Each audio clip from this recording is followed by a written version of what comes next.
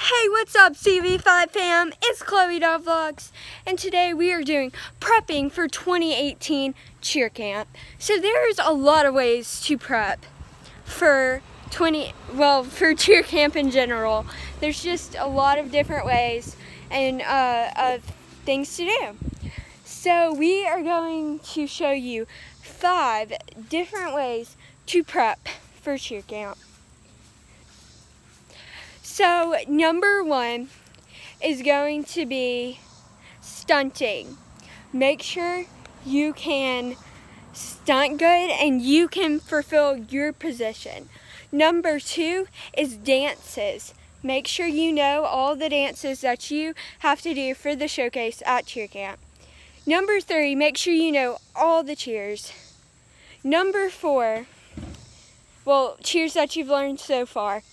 Number 4, make sure that your bag is ready for cheer camp. With your pom-poms, whatever you need for your cheer camp days. And number 5 is make sure that you have your outfits picked out. You're just ready and prepped to go for cheer camp.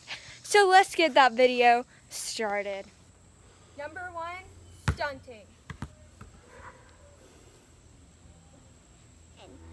Number 2, dancing. Number 3, cheering. Hey, Bulldogs yell it.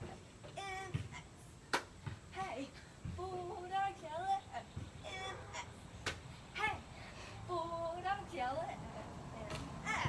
Hey, Bulldogs yell it. MS. Hey, Bulldogs yell it.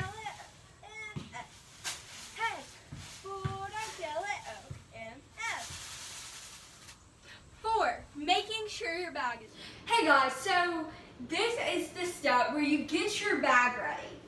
So what I would pack in my bag is if I'm going to wear every day, I have these outfits, but what I want to pack in my bag is, of course, a snack and a water bottle filled with the water, and then I want to pack my lunch.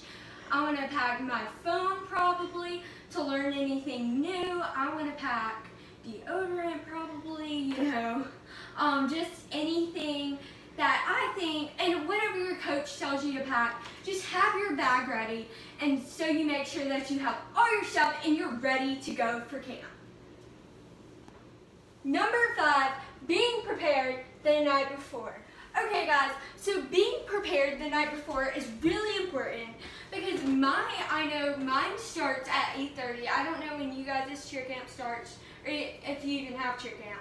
But I like to have my outfits prepared the night before. So if my coach wants me to have the Opalika O shirt the next morning and these black shorts, I would lay these out the night before with my cheer shoes. And let's just say they wanted me to wear this bow. I'd have this out the night before. So it's so good because right when I get up in the morning, I will have that out and all I have to do is wash my face, brush my teeth, and go to cheer camp.